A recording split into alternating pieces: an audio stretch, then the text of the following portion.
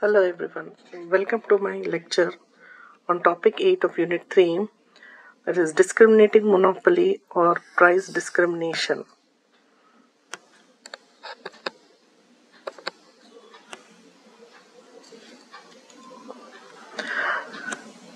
So our discussion will be regarding discriminating monopoly or price discrimination.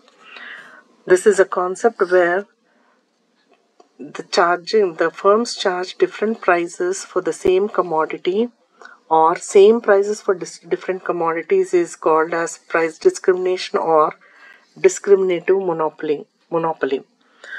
The monopolist, which charge different prices to different customers, take the advantage of difference in customer profiles with respect to age, education, income, etc. Or basically, the types of discriminations will be with respect to personal aspects, with respect to geographical aspects, or with respect to on the basis of the usage of the products or services. Now, if we go by with this personal aspects, discrimination on personal aspects, so different prices are charged for different individuals based on their incomes and willingness to pay. Examples like a doctor fees that is charged towards the patients with high income and with low income will be there will be a certain difference in aspects. So the patients with high income group will be charged with high fee, and the patients with low income group will be charged with a low fee, etc.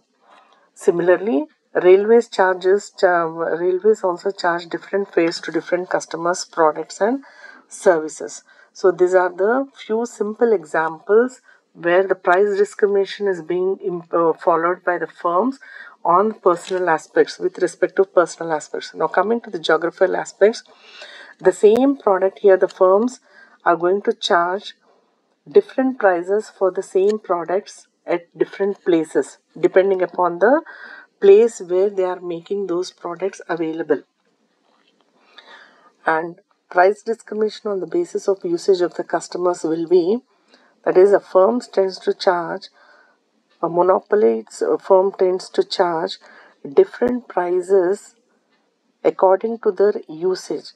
The very simple and best example on day-to-day basis is electricity charges for domestic consumption as well as your commercial consumption. The slab rates will be different depending upon the usage, right?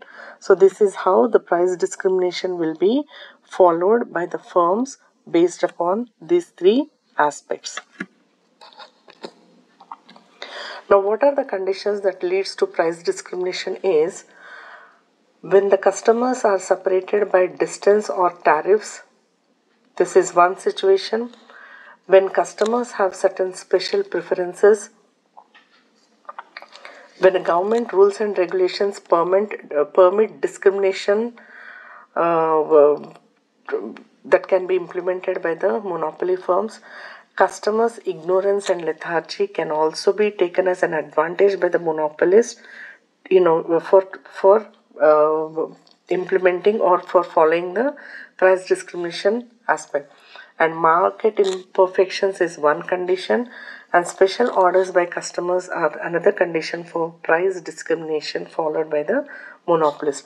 Under all the above conditions, monopolists charge different prices to different customers. Now, on these conditions which give for the advantages that are on account of this price discrimination, there are certain advantages or the benefits reaped by the firms, like price discrimination helps the firms to earn more revenue or generate more revenues for the firm, which helps the organization to establish the business by earning huge revenues. And the same huge revenues facilitates the expansion plans of the organization, and it helps in surplus production, which can also be disposed of, surplus production if at all it is there. Production cost may be decreased due to increase in the volume of production due to economies of scales. and can also make best utilization of the resources by the firms on account of this particular strategy, that is price discrimination. So the next concept we are going to deal with, the price output determination under discriminating monopoly. So by price discrimination is possible and profitable only if elasticities are different in different markets. So this price discrimination is depending upon the elasticities of demand of the market where the products are made available. So monopolist charges high prices where the elasticity is low and low prices where the elasticity is high. Elasticity is low is an indication where with a slight change in the price there will not be much change in the quantity demand, that is responsive change in the quantity demanded is comparatively low with respect to the proportionate change in the prices. That is a low elasticity situation.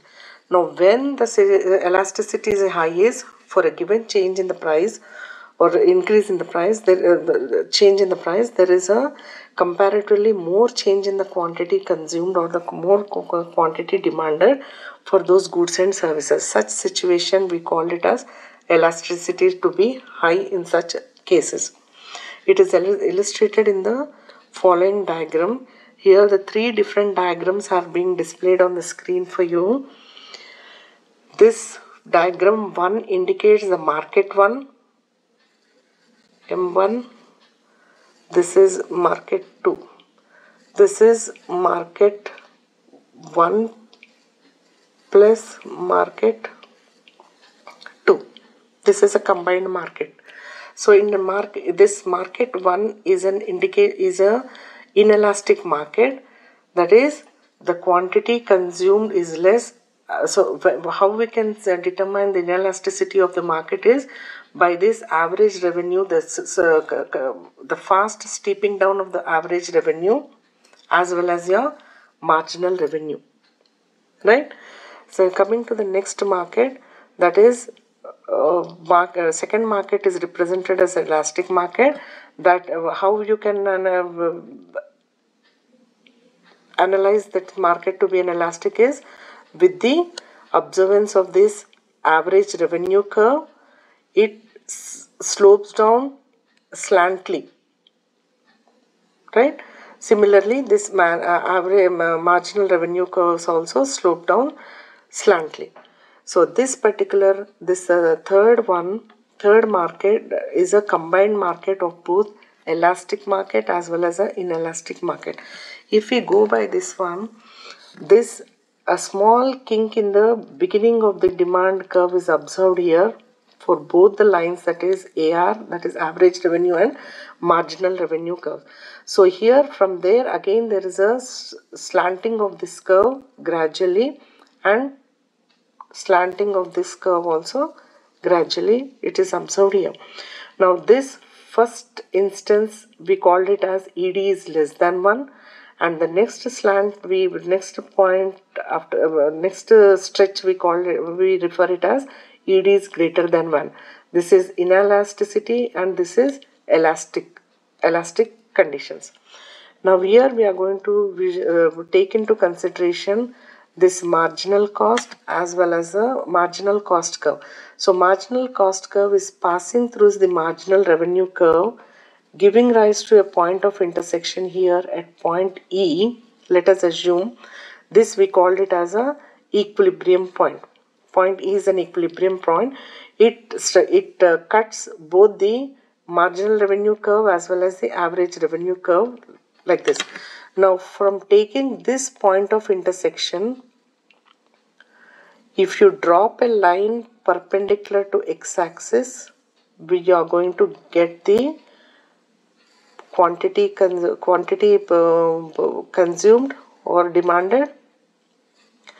From the same point, if you extend one more line upwards like this, touching this average revenue curve, this is a point where it is touching revenue curve, and a perpendicular line to the y-axis is drawn here determining the price.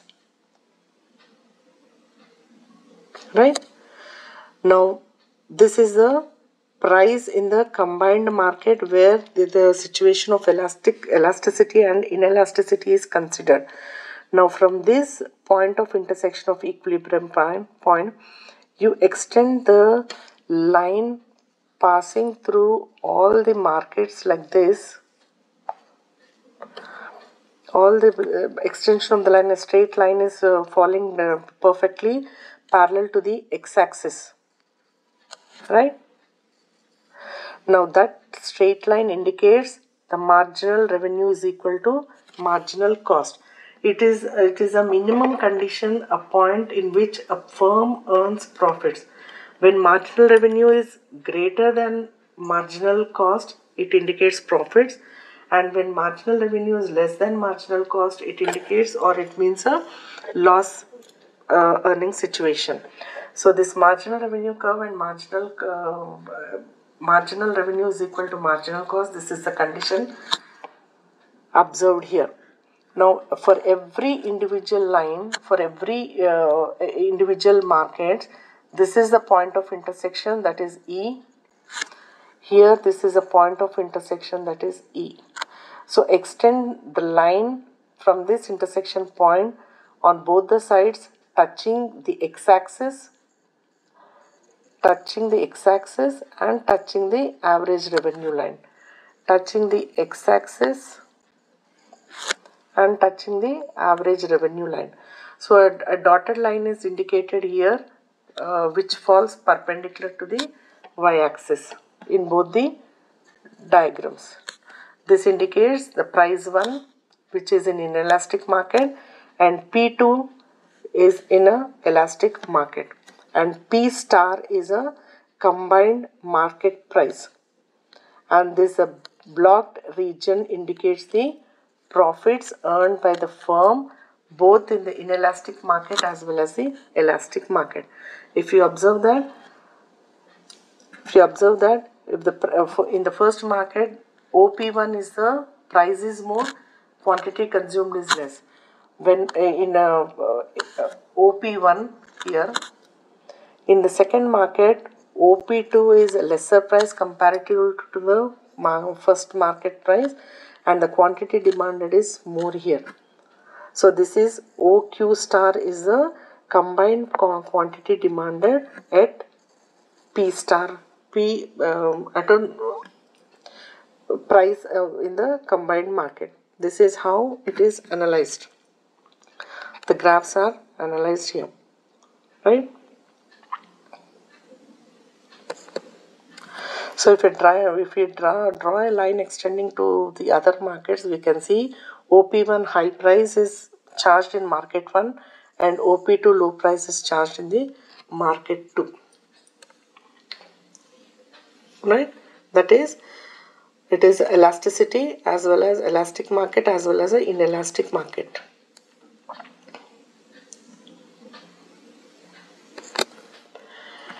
Regarding the next concept here is monopolistic competition. Monopolistic competition is that market structure where many companies offer similar products but not perfect substitutes. The companies differentiate the products through pricing, either through different prices or the product modifications or changes, and other marketing strategies. Each firm acts as a monopolist and fix their own prices, and the price output determination is same as a monopoly market structure.